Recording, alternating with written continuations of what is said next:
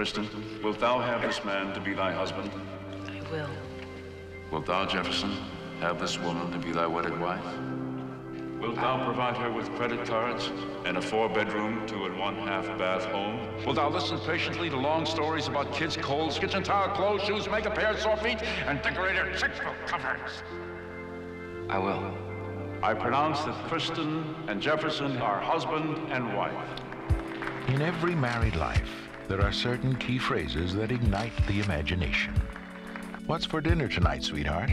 You don't like fish? I love fish. It's just a little overwhelming to have, Grouper. It's grouper. What are you going to do with your life? Question is, what can I do? You have a BA in advanced languages. What was your minor? Elizabethan poetry. Let's not fight. You're not sleeping in this bed. Oh, really? Anywhere but in this room or in this bed. So what do you want me to do, huh? Tell me. My parents are coming over this evening.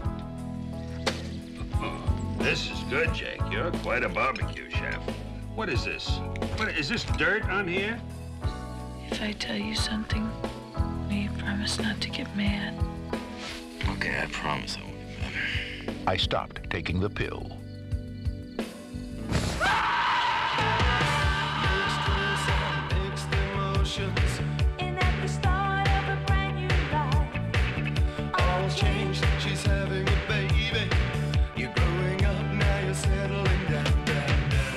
Kevin Bacon, Elizabeth McGovern, in a new film by John Hughes. It's been 48 hours since our last coition. My temperature's optimum. I'm ovulating. I have the pillow set up in the position.